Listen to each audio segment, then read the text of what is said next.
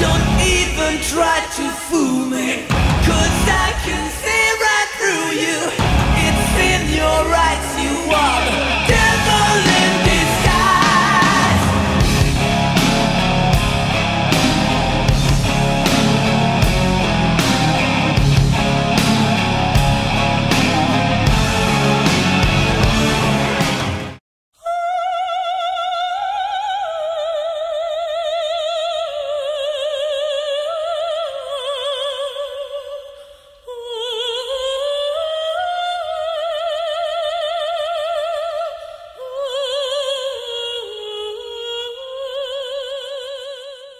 I'm going to say 4 words to you now that will rend the very fabric of reality.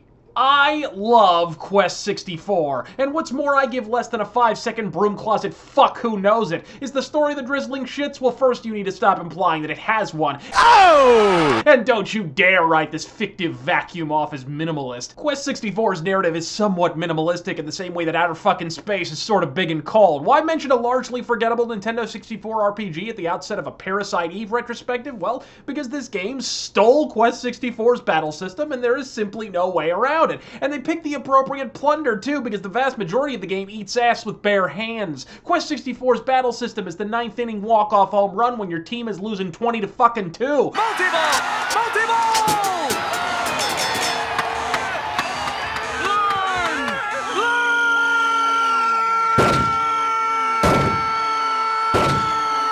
But it also illustrates with aplomb that even in the late 90s, the tired turn-based tropes of yore were a crutch for complacent, entitled Eastern game designers riding high in the pre-rendered PlayStation hog, and it took a game like Parasite Eve to show the industry just how far they'd fallen. The Japanese RPG developers elected to ignore this newly emerging innovation and spin their wheels in place until the creative well was thoroughly sapped by the mid-2000s is, in my opinion, one of the most important and thoroughly underreported cautionary tales of contemporary gaming. And the battle system is utterly superb as it is, serves only to punctuate a supremely engaging story that, unlike so many of its PS1 JRPG contemporaries, seems to know exactly how much melodrama is too much melodrama, and consistently pulls itself back from the brink of cloud strife balling over the corpse of a dead chick he met 5 fucking minutes ago canyon. Yeah, I've never heard of that landmark either, but it's gotta exist, just look at all the merchandise. Effusive praise aside, don't confuse an engaging story for a perfect one. Parasite Eve, while timeless in its own unique way, is just as much a product of its time,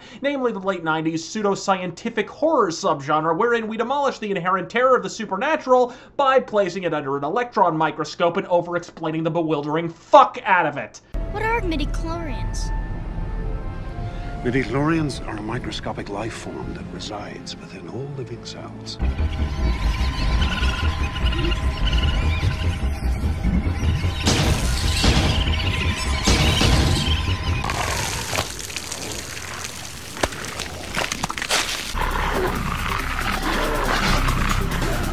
This is pod racing. A Dracula is a Dracula. Let me show you the deep, raw passion of unbridled sexual frenzy. But you see, I'm British. A wolfman is a wolfman. A goddamn werewolf. I don't need J. Robert Schlockenheimer breaking down the comprehensive history of the vampire genome from Protozoa to That Afternoon Underworld film franchise. All Underworld needs to do is show me 17 unique angles of Kate Beckinsale's camel toe and shut the fuck up! Parasite Eve is perhaps the last greatest chapter in a once rich leather-bound tome entitled Times When Squaresoft Actually Moved the Fuck Forward. In a time when turn-based JRPGs were printing money, well fuck, let's try a real-time battle system. When the PS1 was swallowed whole by a deluge of amnesic male ellipses dispensaries masquerading as protagonists, well, let's try a strong, independent, fully clothed female character on for size. Is it any wonder that in 2014, while the half-naked redhead from Heavenly Sword with even less personality traits than clothing is considered a paragon of feminine fortitude, that the fetid remains of the Parasite Eve franchise are adorning a Japanese landfill somewhere, at a time when Ellen Page and her Adam's apple nets every Best Supporting Character of the Century award in Western civilization for a succession of awkward pauses with Cletus the slack-jawed yokel in a fucking prison cell. Are we seriously surprised the original incarnation of Aya Brea is persona non grata? If you aren't underage, snarky, and covered in dust and dog shit, you don't get to be a strong female video game character chapter in 2014. Full fucking stop! Being in a Sony exclusive helps too. Funny how that works. Throw in a soundtrack so unremittingly badass, I have to believe it inspired Akira Yamaoka when he produced the soundtrack of a budding horror franchise you may have heard of called Silent fucking Hill.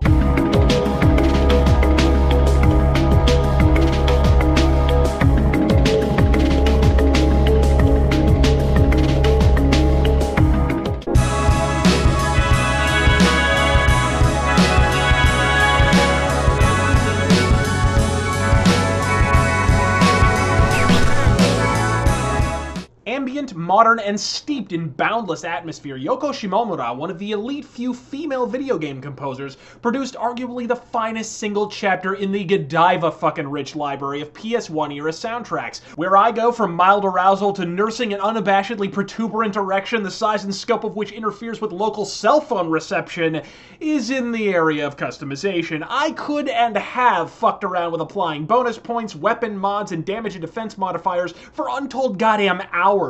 For my money, it's the more subtle alterations like this that take a more traditional JRPG, which mechanically speaking usually shares more in common with turn-based strategy games than D&D, and elevates it not just to a full-on fucking role-playing game, but one that readily departs from the pack as a definitive cornerstone of the genre. Parasite Eve is a cornerstone, but more than that, it's still a fuck of a lot of fun to play, even having weathered the turpitudes and calamities of the interim decade and a half. 5 gratuitous shower scenes out of 5. If you don't play it, rest secure in the knowledge that you're a contrarian cunt.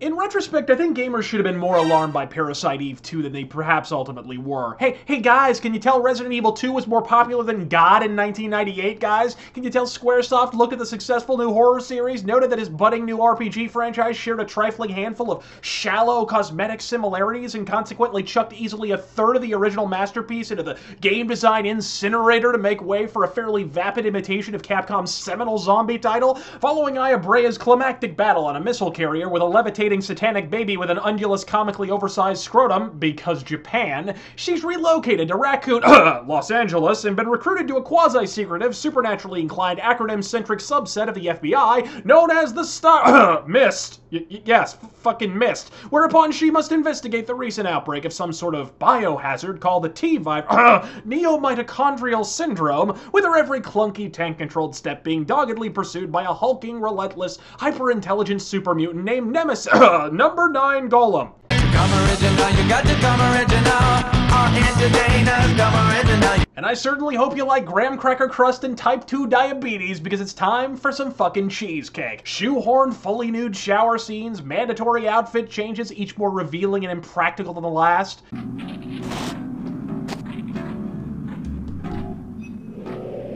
Look at all them hot pants. And a double ration of impossibly forced late 90s bad girl sass, and Aya's gone from a quiet and contemplative determined professional to stripperella without the satire. I mean, that'd be like, I don't know, for no narratively compatible reason, giving Jill Redfield a pair of D-cup tits, a needlessly plunging neckline, and an inexplicably blonde haircut. Oh, fuck right off, Capcom! But change isn't the chief offender where Parasite Eve 2 is concerned. There are at least a dozen ways that Parasite Eve could have easily evolved to objectively improve its already exceptional action RPG format. Party members, dual wielding, armor that's actually represented on screen fucking visually, but what becomes repulsively evident over the course of Parasite Eve Part 2 is that Squaresoft's developmental modus operandi was that if it was not featured in Resident Evil 2, it is not worth fucking stealing. Up to and including easily the single greatest affront to your thumbs in all of Christendom. Those motherfucking tank controls. If you weren't raised in the PS1 N64 regime, it is near an impossibility to sufficiently convey how exhilarating it felt to play a game with the movement controls of the first Parasite Eve after years of unceasing servitude to the tank control tyrant. Are Parasite Eve 1's controls flawed? flawless? Fuck no! Is IS running velocity somewhere between freeze-dried snail and Yahtzee's wit without a script? Sure it fucking is, but at least up means up and left means left. When a gaggle of ravenous vampire bats are monging on my carotid, the last thing I need to be is fumble fucking around with my tank control movement decoder ring. How you assess Parasite Eve 2's long-term quality varies greatly depending on which vantage point you stand on while formulating said judgment. Taken as a sequel to Parasite Eve, itself easily the single most refreshing and innovative chapter in the hallowed halls of 90s Squaresoft, it's a disappointment to rival the Hindenburg. Judged as a survival horror title in the painstakingly Xeroxed vein of Capcom's eminently more successful Resident Evil series, you have to doff hat and concede that the game is an infinitely deeper, more nuanced approach to the genre, albeit one with very few legitimately memorable fucking scares. Unless, of course, you find the mere act of baddies jumping out at you at regularly scheduled intervals to be frightening, in which case may I suggest you securely fasten your adult diapers and imbibe in the emotionally scarring psychological horror affectations of fucking Contra, asshole. 4 gratuitous shower scenes out of 5.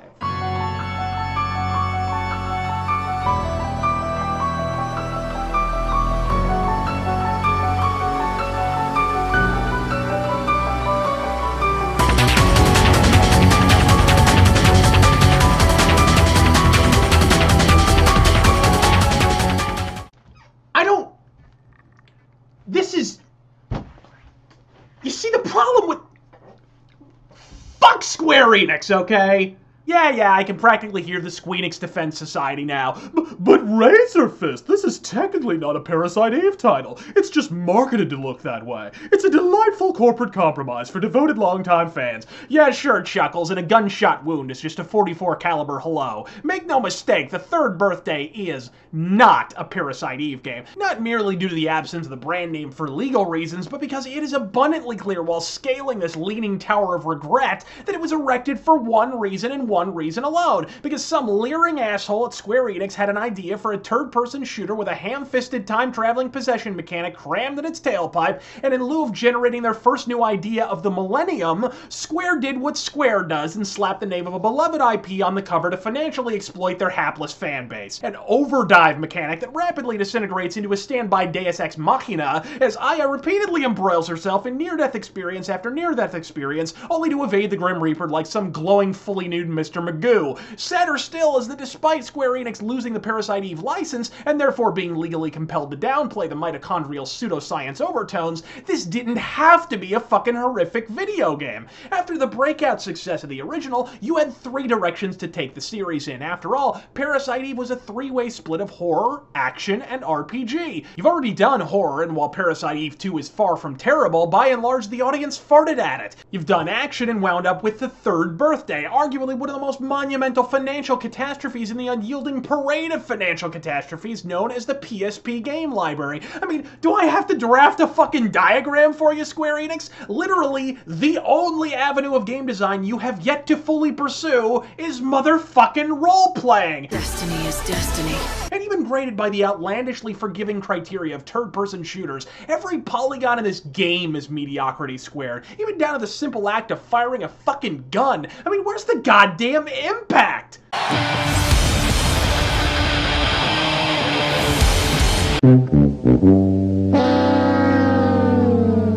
That's right, I went there. I mean, I'm firing a shotgun. A fucking shotgun, folks, at point-blank range. What is this thing, loaded with fucking cotton? Whether I'm brandishing a sniper rifle or lobbing a rocket-propelled grenade, there's simply nothing resembling impact in even the most remedial firefight. Fuck, apart from a mild case of Parkinson's, there's very little effect of any description on the waifish 20-something woman who's wielding the goddamn weapon, let alone the super tanker-sized kaiju monster she's pointing the fucking thing at. How Japanese is this game? Well, you start the game with an equipable French maid's outfit, and the plot revolves around the entire city of New York being tentacle raped. Does that answer your question? Literally the lone bright spot in the nebulous Stygian black hole that is the third birthday is the welcome return of Yoko Shimomura to a Parasite Eve soundtrack. Alternately tense, contemplative, and thick with her trademark sense of atmospherics, this game's soundtrack remains the sole reason to so much as broach the fucking subject of this shit piece. And even then, only as a suffix of the phrase, hey, I know that game was so unrelentingly bullshit it rendered us both quadriplegics, but